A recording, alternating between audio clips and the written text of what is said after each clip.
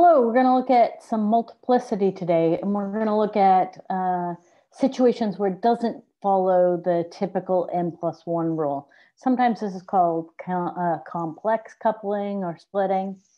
It's not that complex, it's just a little more than the n+1.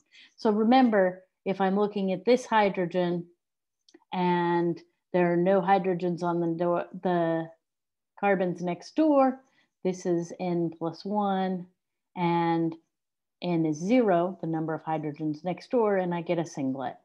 So if I'm looking at this hydrogen and I see one hydrogen next door, it's n+1, that's 1 + 1, and I get a doublet.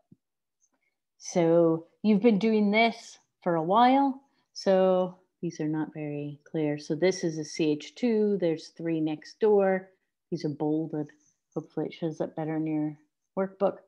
And so that's 3 next door plus 1 is a quartet. You need to be able to go back and forth either way. So we're going to talk a little bit about where that comes from, and where you can predict it with the Pascal's Triangle.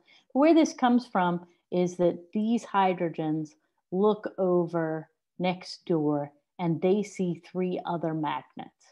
And those magnets could all be aligned. And remember, magnet is going to affect the shift. So we have sort of where that proton would show up right here in the middle of this. It's called the Larmor frequency. And then what happens is that if there are 3 tiny magnets all aligned, it will shift it this way. If there are 2 magnets aligned up and 1 down, and we have 3 possible combinations of that, it will shift it a little bit that way. And the same thing, if we have 2 pointing down and 1 up, it'll shift it a little bit upfield and more upfield if they're all pointing down. So there are 4 possible spin states, all up, 2 up and 1 down, 2 down, 1 up, and all down. Now, in reality, there's 3 possible combinations that will give you 2 up and 1 down, and 3 that will give you 2 down and 2 up. So what that ends up being then is a 1 to 3 to 3 to 1 possibility. So if it looks over and it sees this, then we see a little peak here. If it looks over and it sees this, we see a bigger peak. So you can predict these with the statistical analysis. So if I look at the methyl and it looks over and sees a CH2, we would predict that it could both be up. One could be up and one could be down, the other one down, that one up, or both down. And so that's a 1 to 2 to 1 ratio. So that's where the coupling comes from. So now, and then we're going to go through, we're still doing the background on this. This coupling, we're going to use some terms over here so that we're clear on it.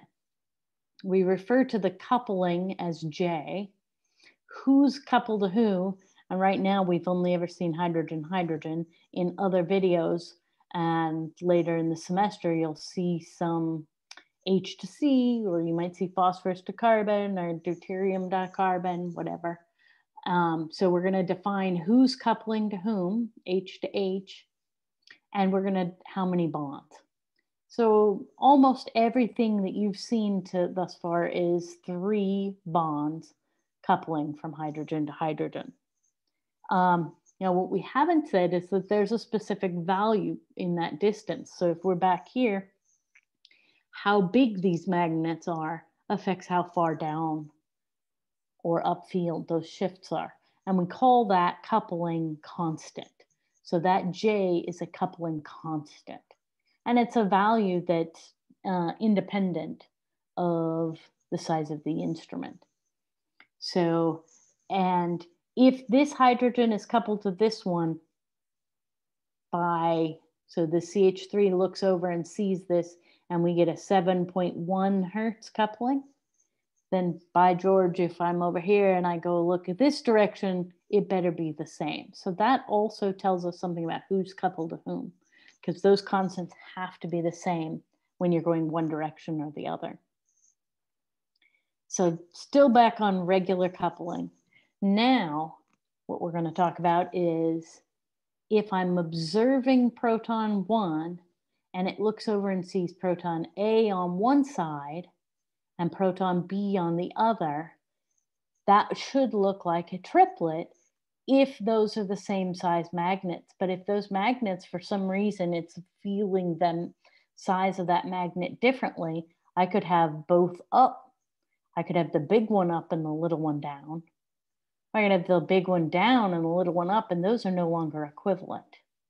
Before, when we were doing the triplet, those two were equivalent because we were assuming they were the same size magnet. And then both down. So now what I end up with is 4 different peaks. And we call this a doublet because it was split by a doublet by looking over and seeing proton A, and it was split by a doublet by looking over and seeing proton 2. And so instead of a triplet, it's really a doublet of doublets. And I'll posit for you that a triplet is really also a doublet of doublets. I'm just going to change my color here for a moment because it just happens, blue here, that it has the same distance here. And so when I go to do the coupling constant, it's here, and then this one shows up twice as big. So it's a doublet of doublet that happens to show up on top of each other. So all triplets are really doublets of doublets, but they don't show up that way unless the hydrogens have a difference. So this will be the J for one of these coupling constants, H1 to A, for example, and then this will be the other coupling constant because they aren't going to have the same coupling constant now. So we're going to need to learn to report them with the different coupling constants. So here's a classic example of a molecule that has 2 different types of coupling constants. We see this pretty regularly on alkene structures. So this is a very, it's nice, it's spread out. My methoxy is nowhere near it. And so the only other peaks in here beyond the methoxy are this terminal alkyne. And we see this pattern. And so on that, remember, we don't have free rotation. So B is coupled to C, B is coupled to A, and it will be a doublet of doublets.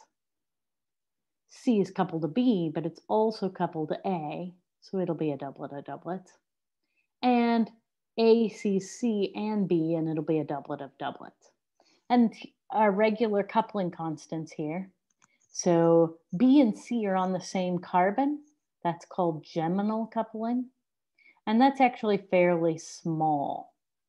And so that's 1.5 hertz. A and B are cis, and that's pretty common to be about 8 to 12 hertz. And trans is about 12 to 18 hertz. So this is a beautiful system where you get 3 very different coupling constants. And so if I look at, this is observing proton C. So proton C has a tiny coupling constant and a very large one. And so here's the tiny coupling constant, one, and it'll be echoed on both doublets. C to B will have a 1.5 hertz coupling, but C to A will have a 17.4. And so that will show up like that.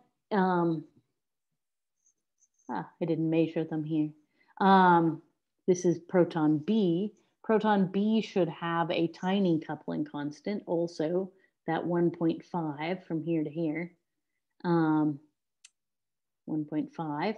And then it should have a B to A of 10.5. And you can see this is about half the distance of that one. So that's the 10.5. So now if we were to predict the third one, which would be proton A, let's see over here, HA will also be a doublet of doublets, but it should have a 17 and a 10. So it should show up with a 10, and a 17. So here's my 17, and here's the 10, and the 10 would be echoed over here as well. So that one really shows up nicely, and that's, as you can see here, you can see all 4 lines probably, but these you can only kind of look like doublets. But every time you get this terminal alkyne, you'll get this pattern with 3 doublets of doublets. When else might you see this? I'll just take a quick look. Pretty typical for alkanes, you'll see 6 to 8 hertz, and so you don't see the complex coupling because they all have about the same size coupling constant. We see it on chairs. Okay, so the cis equatorial is small. You could go in the workbook, you can go through a little more detail about the Carr plus equation and predict what the size will be. But if they have a very small dihedral angle, they'll have a small coupling. The trans has 180 degree dihedral angle, and it has a pretty large coupling constant. And the cis, did I call this cis? This is trans. This is trans. This is the trans diequatorial. This is the transaxial. And then the cis diequatorial, equatorial axial can range a lot from 0 to 7 hertz, depending on the chair and the groups. So then we also saw this, we talked about these a little bit, alkenes, and then we'll see sometimes some of this coupling can vary a bit on aromatic rings. And another time, so we see it on aromatic rings, we see it on alkenes, we see it on chairs, and we'll see it on diastereotopic hydrogens. And diastereotopic hydrogens are often the hydrogens next to a chiral center. So if this is my chiral center, these 2 hydrogens do not see the same thing. So these 2 hydrogens will show up separately. So yeah, they will show up as, then this one will show up as a doublet of doublets, and this one will show up as a doublet of doublets. So these are your diastereotopic hydrogens right here. And then this is the hydrogen that sees C. So this is C, and it sees A and B. This is A and B. And sometimes people think this is, and it'll often integrate as a CH2. Just be clear that it's the hydrogens are showing up separately. So walk through some of these different examples and take a look at the way we want these reported. Because usually we report that J constant. We usually say HH, I don't think I put this in the, you'll say it's a doublet of doublet, and you'll list the coupling constants, maybe 17.4 and 10.2. So you need to have both the coupling constant and the multiplicity in there when you report these peaks.